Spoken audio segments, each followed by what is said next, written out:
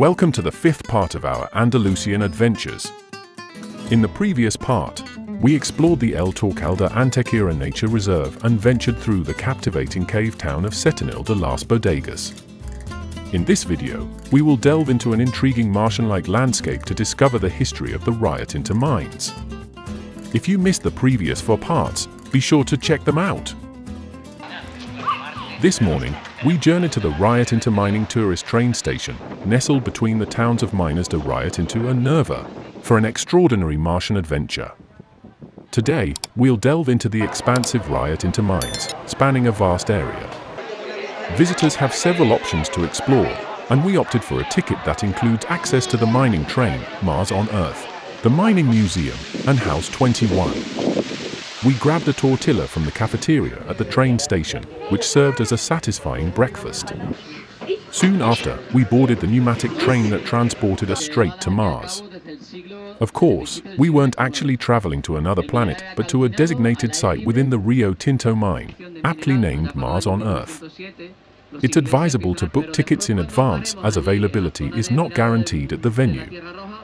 You can find information about ticket prices on their official website, the link of which can be found in the description below the video. Mars on Earth offers an exciting experience at the Riotinto Mining Park, providing visitors with a fascinating insight into the similarities between this corner of Huelva and the Red Planet. We traveled by pneumatic train through the fascinating landscapes that have attracted the attention of many scientists.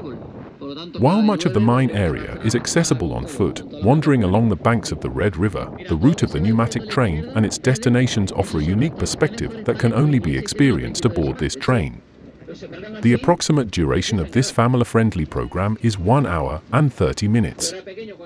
During the journey, we could also catch a glimpse of the Riotinto, the Red River, but the mining train offers a better opportunity to observe it, which will be our next destination.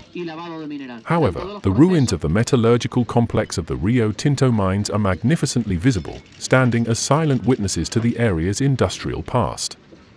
These remnants dot the landscape, offering a glimpse into the region's rich history and heritage.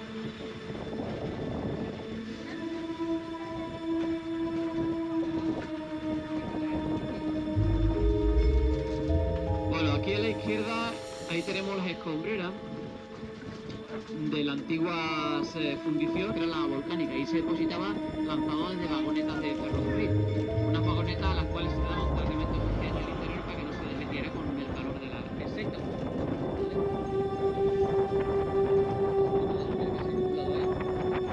Se ha hecho una especie de balsa.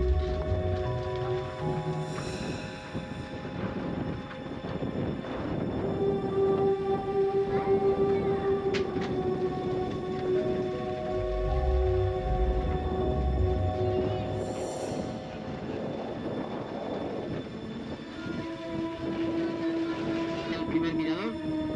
Ahora vamos a parar, pero que nadie se baje, porque tengo que bajarme yo para abrir la cancela, para que el vehículo avance de la cancela para allá.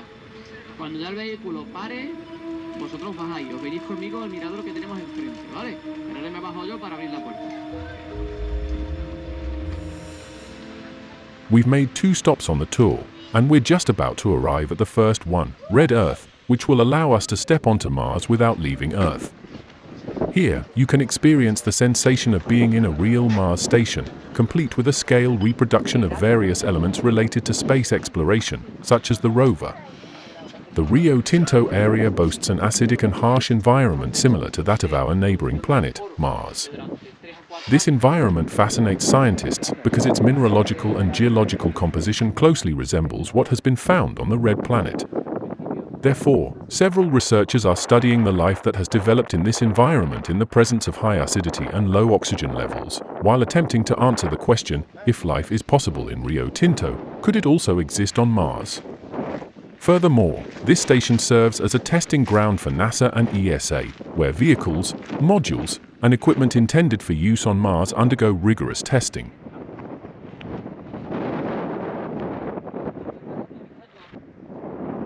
This area was originally a waste deposit for the copper mining concentrator, which contains a significant historical and geological heritage. Over time, wind and rain transformed the waste deposit, resulting in the landscape of bright red soil that characterizes the region today. This area, with its distinctive red hues, stands as a testament to the mining activity that once flourished here. Although Tierra Roja was initially a waste deposit, today it is a unique element of the Riotinto mining landscape, attracting visitors with its striking colors and interesting history.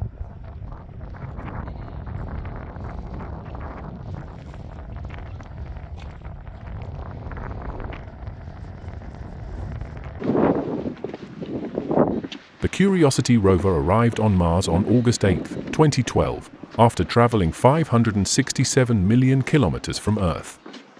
The vehicle successfully landed on the surface of the red planet following a risky landing maneuver. Its mission is to search for signs of life on Mars. Here, you can see a replica of the rover, with the original located on Mars, carrying equipment that was tested here.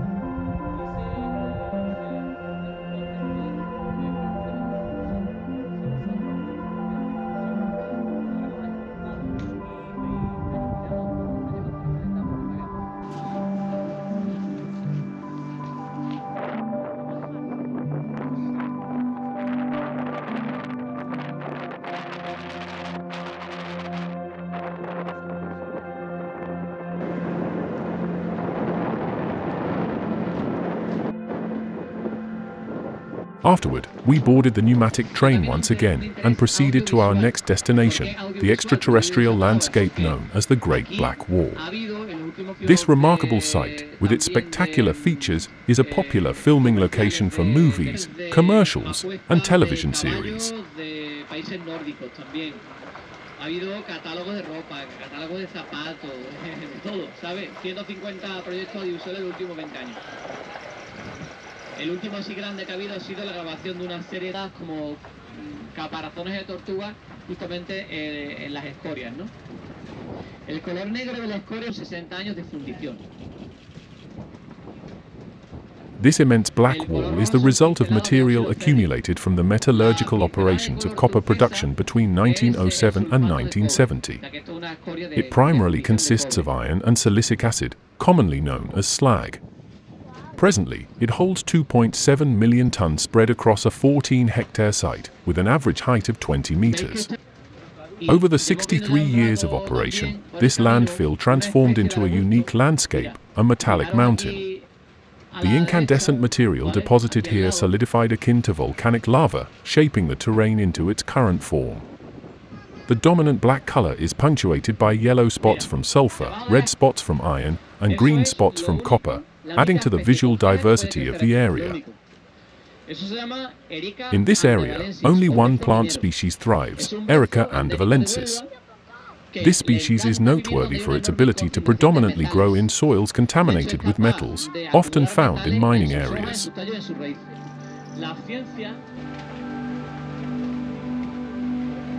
Es lo único que tiene en flor, es la flor rosa que tiene.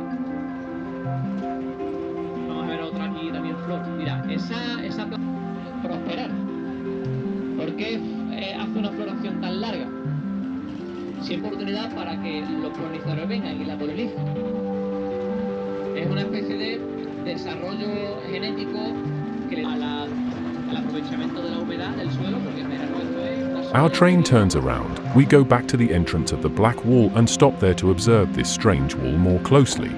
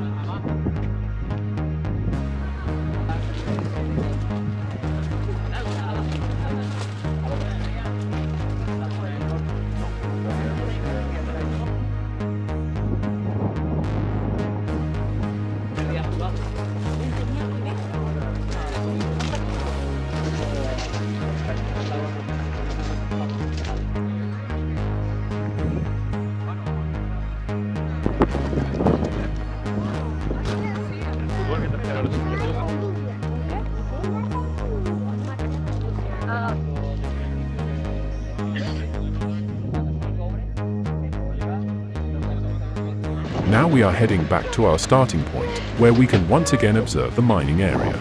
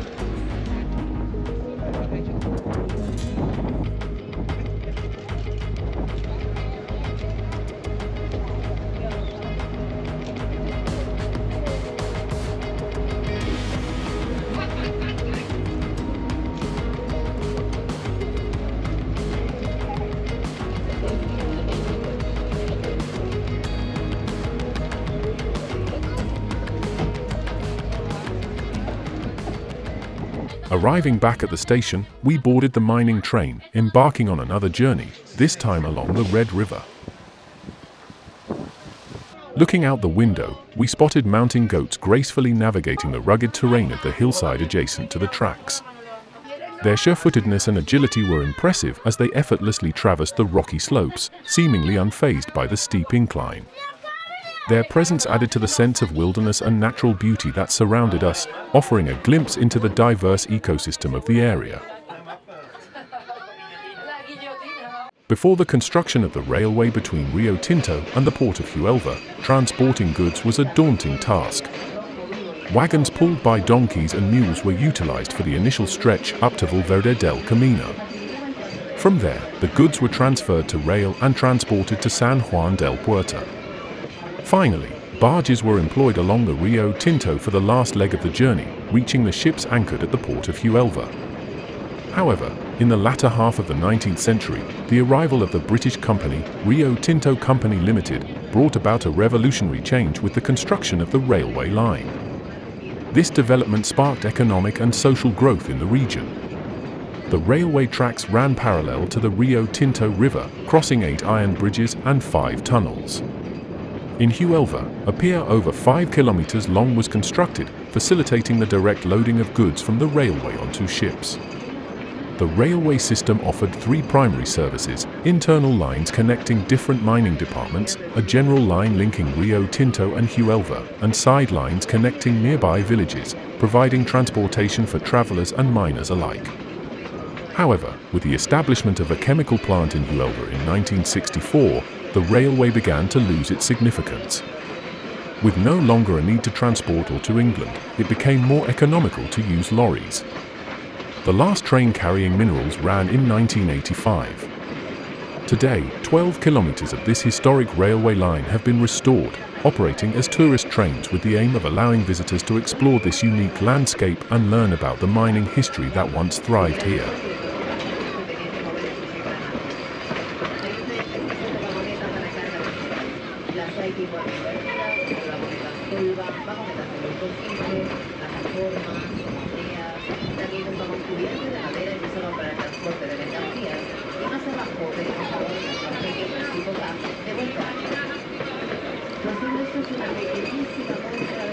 A la tecnología puntera traída en plena revolución industrial y a las nuevas minas a cielo abierto que empezaron a utilizar, convirtieron a Riotinto en una de las primeras rupturas de la historia de fundición y presidiéndolo todo la actual denominada fracturando. También una locomotora, la número 140, necesitaba mucho carbón para desarrollar esa potencia. Cierra directamente a trituración.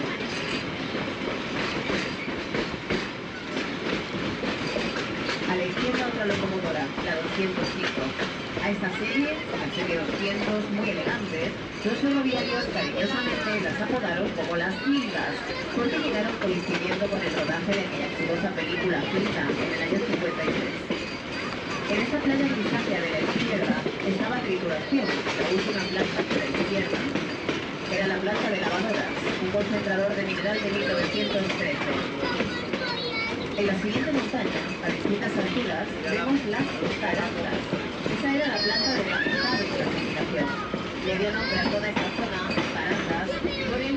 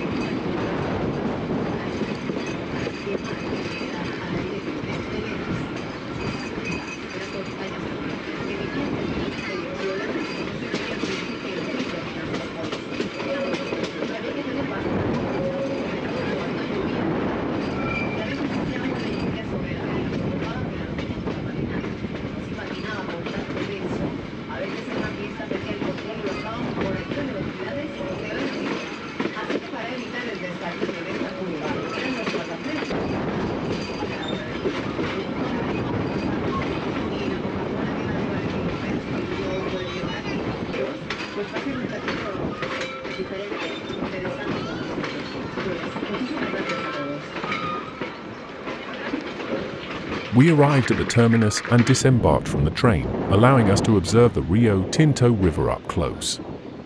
Known for its reddish waters, the river stretches over 100 kilometers, originating in the Andalusian Sierra Morena Mountains before flowing into the Gulf of Cadiz in Huelva. The river contains an impressive 7 grams of minerals per liter. What makes the Riotinto truly remarkable is its unique ecosystem, where iron oxide and sulfuric acid give the water its distinctive reddish hue. These compounds are produced by underground microorganisms inhabiting the rock pores. These single-celled organisms thrive in complete darkness, feeding on iron and sulfur and producing oxygen as a byproduct. Despite the harsh conditions, such as the oligotrophic environment with minimal food sources, life flourishes in the depths. However, it remains uncertain how much of the water's acidity stems from natural processes versus mining activities. Scientists from the Madrid Astrobiology Center have been studying this area for over 30 years, intrigued by its highly acidic nature with a pH of around 2.3 and the oxygen-depleted conditions at lower depths.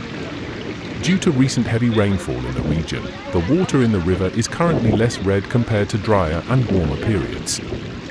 The warmer water intensifies the river's red hue. While the Riotinto's waters lack fish due to their extreme conditions, microorganisms manage to survive, showcasing the resilience of life in such environments.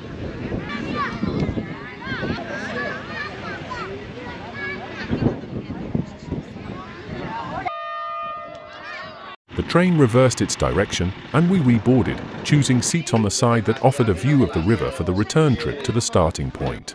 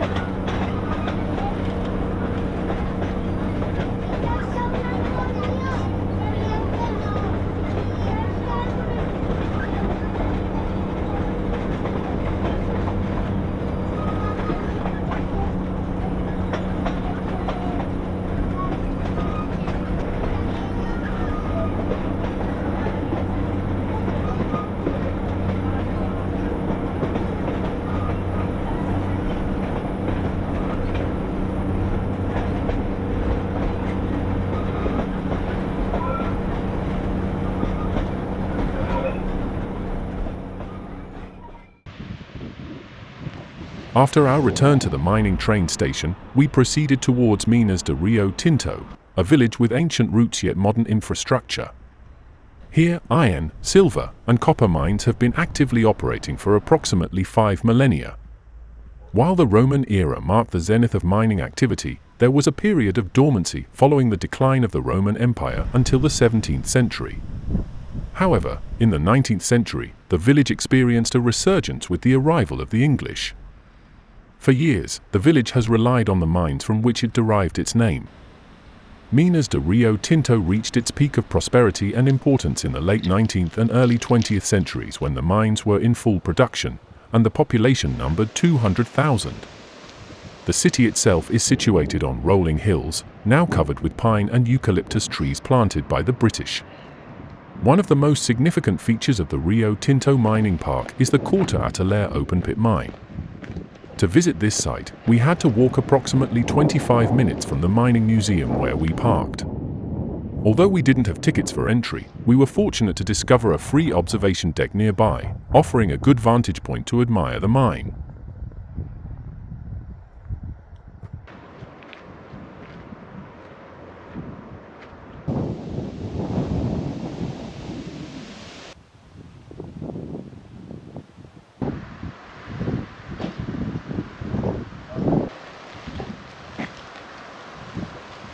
Returning to the village, we headed to Casa 21 de Bella Vista. The British managers of the Rio Tinto Company Limited, which settled in the town, created their own neighborhood, the Bella Vista district, keeping to their own traditions and way of life, distancing themselves from the hometown. Bella Vista had a distinctive lifestyle that followed English aesthetics, architecture, and customs. They played sports, tennis, polo, cricket, that were unknown in Spain until then. In the heart of the British Quarter is House 21, built in 1885 for a high-ranking engineer, which still retains all the details, furniture, and fittings of the Victorian style. Our combined ticket was also valid here, so we didn't have to pay extra for this visit. On the 3 floors of the house, visitors can explore the furniture, photographs, and texts detailing certain celebrations and sports, providing insight into the social life of British engineers and their families.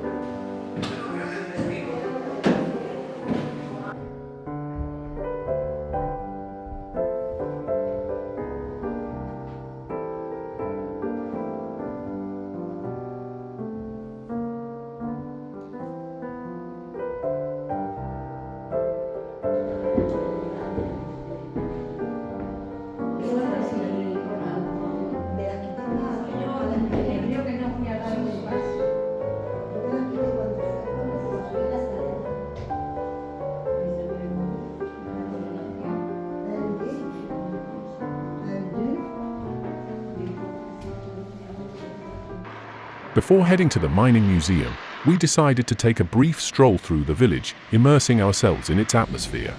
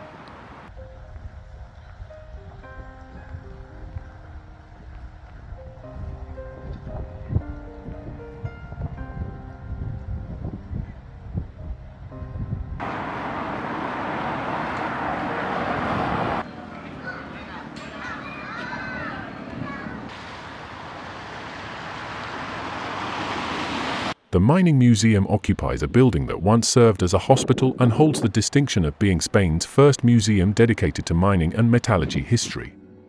Offering insight into the mining culture and lifestyle of Rio Tinto during its peak extraction period, the museum spans an expansive 1,800 square meters of exhibition space.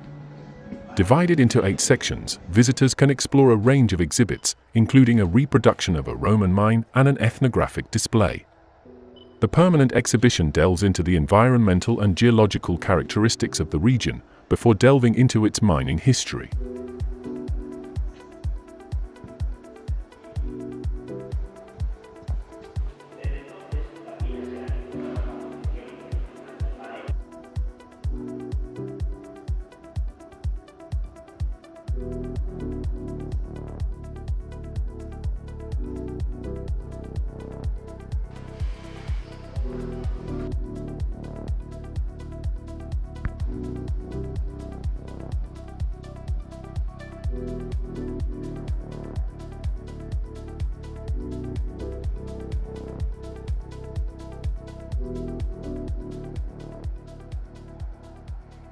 Among its highlights are numerous artifacts spanning the area's lengthy mining legacy, along with iconic industrial relics such as the Maharaja carriage, the world's most opulent narrow-gauge railway car.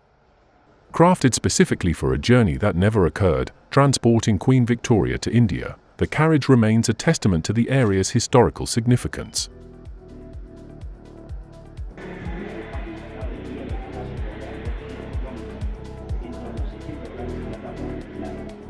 Las lucernas se ubicaban en los lucernarios, pequeñas oquedades.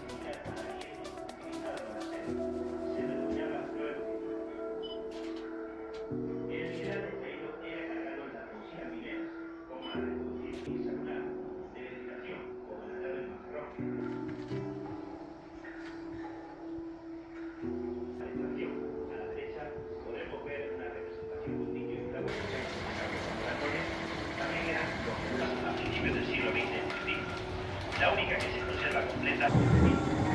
El único que se ha documentado en el mundo fue su...